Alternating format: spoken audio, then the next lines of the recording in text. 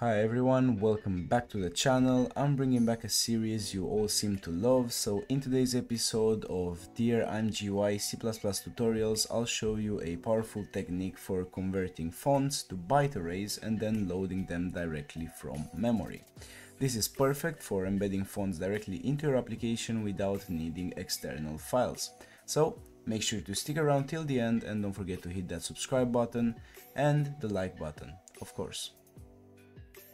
Alright, so it's better to load fonts from memory rather than from a file because it makes your application much more compact and it gives the user a much better experience. They won't have to download anything or install anything, and when I say anything, I'm meaning the font. They won't have to deal with them because they will already be in your application. So, in order to do this thing and include it in your application, we first need to export your desired font as a C array of bytes. In order to do this, you're going to use an app like #xd. There are other apps there, but I'm going to use this one to show you. So after you install this, I'm going to leave a link in the description where you can get it. Get your TTF or OTF file, your font. I'm going to use SuperPixel font for this video, and all you have to do is gonna drag it into HXD. It's gonna look like this. It might look complicated, but really we don't need to deal with anything of this here. All we have to do is go to File, Export, and then C. This is C or C array. I'm gonna place it in desktop here, and we're gonna leave the file name superpixel.c. Anyways, we're gonna save it, and as you can see here, we now have a file named superpixel.c. We can open this with Notepad if you want to see the bytes, and this is how your font is gonna look inside your application. It's gonna be very big, so I suggest you create a file separately for it. We don't need HXD anymore, so we can close this. We only need this. So now let's go into our project here, and we can create a new file, a new header file for our font. So let's go new item, and let's say here myfont.h or HPP, doesn't really matter. Let's say myfont.h. We're gonna leave the pragma ones here because it's a header file, and after that we're gonna make a char with our font. So we're gonna go something like unsigned char, and we're gonna name it superpixel or whatever you want the font to be named, and then we're gonna paste the data here. So make sure to close it here at the end, and let's paste the data.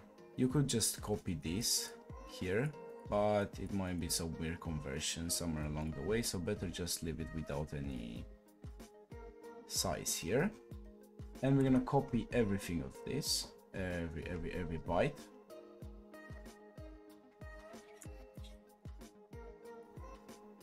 You're gonna copy it and you're gonna paste it into your char here. The error should go away once you have filled with some bytes. And then one more thing you have to do in this file. After this, you're gonna go and create an int variable, int, and let's say superpixel size or your font size will be equal to size of, and then superpixel, so that we know the size of the font when we need it. After this, it's pretty easy and straightforward. We're gonna go to main.cpp. Okay, so the first thing we have to do now is include our file where we place our bytes for the font. So include, and we named it myfont.h, like this. After we've done that, let's go inside our main. Usually ImGui will have a comment for a good place to load your fonts, but you can do it anywhere as long as you are outside of the main loop.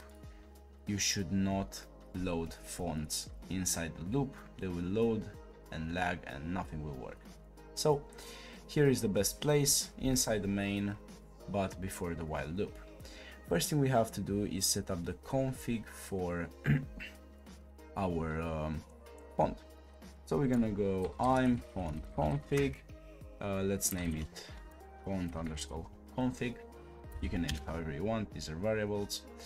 And then font underscore config dot, and we're gonna type font data owned by Atlas, and we're gonna set this to false. Why? Because we want to handle the memory ourselves. I won't get into details right now, I'll just show you the simple way to get this done, as I usually do with these tutorials.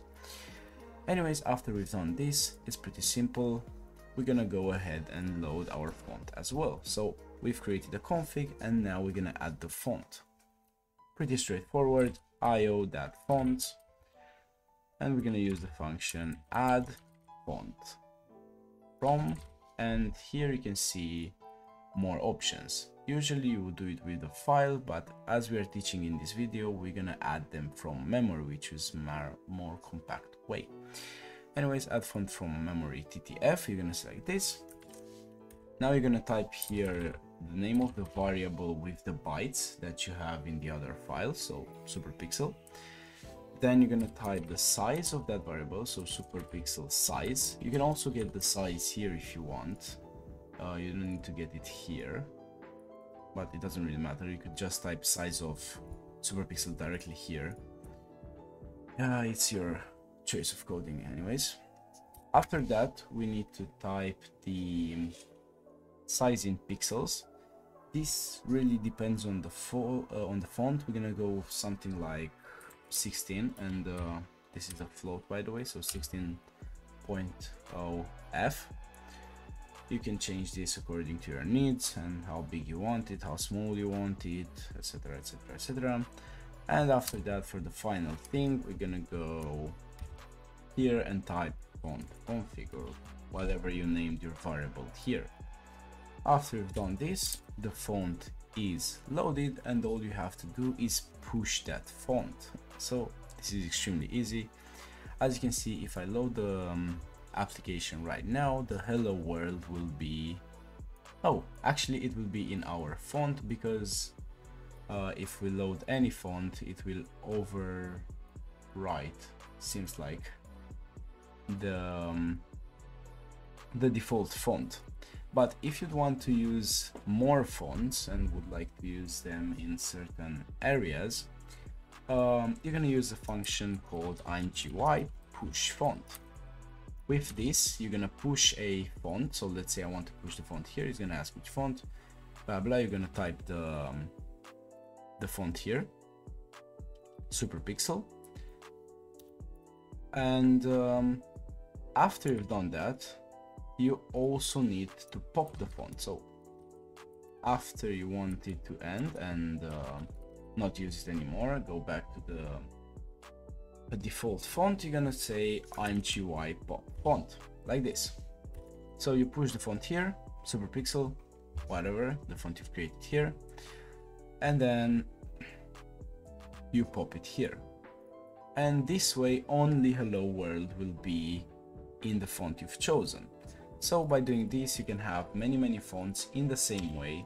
You can make separate files for it or not. You can place it in this file. As you can see, this one has 5,000 lines, 5,500 actually. And you can place more fonts here and then just go to main, create a config like you did for this one, font config 1, 2, 3, whatever. You can have 1,000 fonts. Set the data owned by Atlas to false for all of them, and then just add them one by one. As I wanted to tell you, and as I told you before, you can change the size in pixels. So let's, by example, make it 50, and if we do that, you're gonna see very fast that the size actually changed, and it's much bigger now. So anyways, we don't need that. We're gonna leave it to 16 because it looked alright.